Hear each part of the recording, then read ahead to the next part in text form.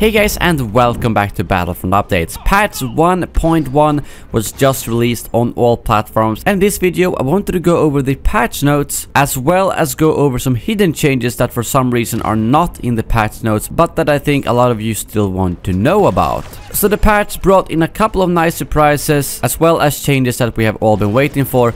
But it is also missing some stuff that people were hoping for, such as a buff for some lightsaber heroes, nerf to Palpatine, change to how rolling works against lightsabers. But CJ clarified out on Twitter that the work on this patch was actually concluded weeks ago. So that's why some of the things that they have brought up on Twitter, like the things I mentioned earlier, are not in this patch. But as you know, they have said that the patches are gonna come out every 2 weeks.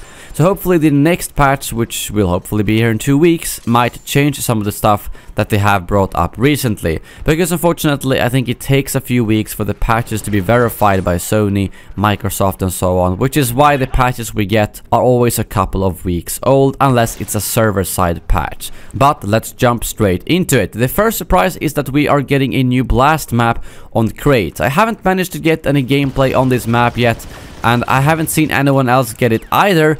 So it seems to be pretty rare as of right now, but once I get some Crate Blast gameplay, I will make sure to upload that to the channel as well.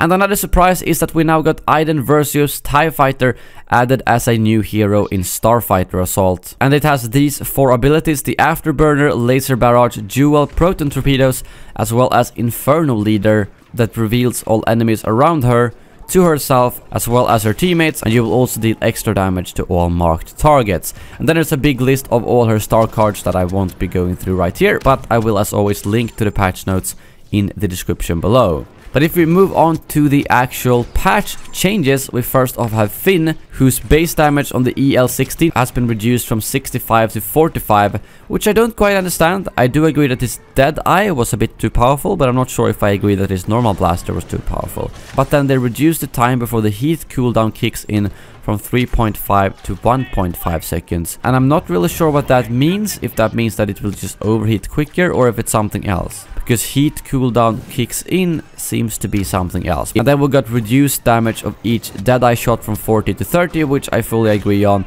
because if you have a Finn versus someone who can't block, you can just obliterate them in a few seconds. And then we have Phasma with a very well needed buff to her blaster that will now not generate as much heat as before. And I can also note that they have changed the sound effect of her blaster, which I now think sounds a lot better, but I'm not sure why they haven't added that in the patch notes. Her staff still badly needs a buff. Hopefully that will come in the next patch. And then we have Lando with a fixed bug for maximized efficiency that was not properly granting cooldown reduction, and I think I actually have this card epicked out, so I'm very glad that they have fixed that. And now we have Boba Fett, who has gotten his rockets reduced from 90 to 78 in the rocket barrage, as well as some radius reduction for each rocket. And I've seen some people complain about this, which I don't quite understand, because just before the patch you were still able to one-shot an enemy hero with his rocket barrage, which to me is not really balanced gameplay. I agree that his blaster should be slightly buffed,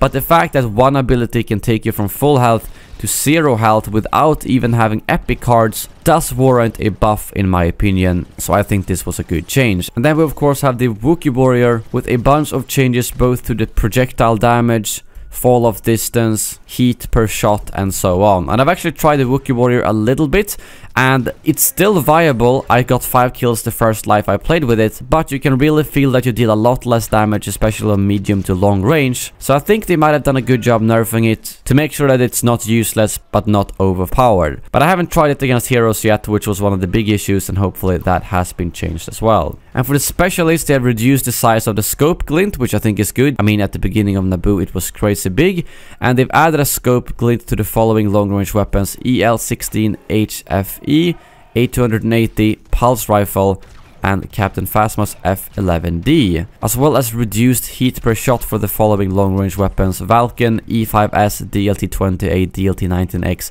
A180 and DLT-19D. So I think this makes more of the sniper rifles viable, because as of right now I don't see any reason to not use the NT242. And they also slightly buffed the infiltration to be able to fire a little bit quicker, which I think is good because as of right now it is not very used. And then for the heavy we have reduced AoE of supercharged and explosive sentry, as well as increased heat for the supercharged sentry. And it sounds like a good change, but it's gonna be impossible to see if this will counter all the issues with the sentry right now. But I think if the AoE is decreased, it should also mean that if you block with a lightsaber, it hopefully won't do as much damage. I can't say for sure, obviously, but at least in theory it sounds like that problem should have been reduced. And for the officer, we have reduced explosion damage when turret is destroyed by blaster fire from 150 to 25, which wasn't really something I had an issue with before, so I can't really speak about that change. And then we have the weapon changes to the CR2,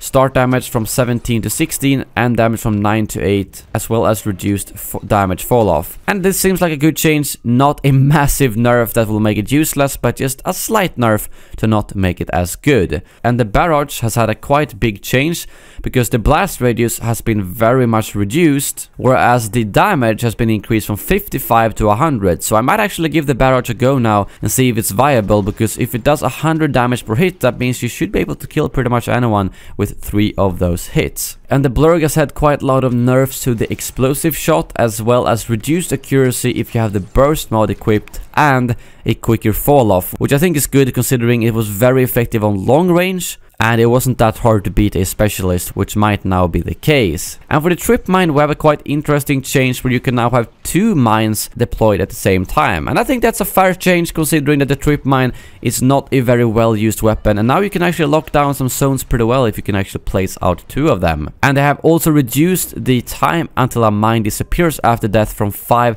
to 15 seconds, so you might get a lot more post-death kills now. And lastly, we have a couple of general things, such as fixed a bug where both the officer's recharge command and Finn's big deal abilities were not affecting heroes or special units properly, fixed an issue with each sector on the minimap would not light up properly the first time an enemy fired, reduced fade-in time for minimap sector from 0.3 to 0.1, stability improvements, as well as MISC bug fixing. And I'm sure we will notice the more we play which bugs has been fixed and which ones hasn't. And now over to a couple of the changes that wasn't on the patch note list. First off, we got CJ, one of the designers on the game, saying out on Twitter that the Death Trooper and B2 Super Battle Droid has had a change where the overload greatly reduces recoil for better weapon handling while this ability is active, making them slightly better, which I think is good to hear. And then we also got a very nice quality of life change where the milestones will now pop up in the game, so you actually know when they are finished. And we also got a nighttime version for Tatooine, which for some reason aren't in the patch notes. I haven't verified if this is available on all versions of Tatooine, such as Galactic Assault and the Blast, but I recorded this in arcade, so it should be available in multiplayer as well. And some people have reported that unlocking the weapon mods now requires less kills. And you can also see this little icon above the Wookiee warrior's abilities, which according to CJ means that you have faster cooldown on the abilities after a officer has buffed you. So I'm assuming that might show up on all different classes and not just the Wookiee warrior.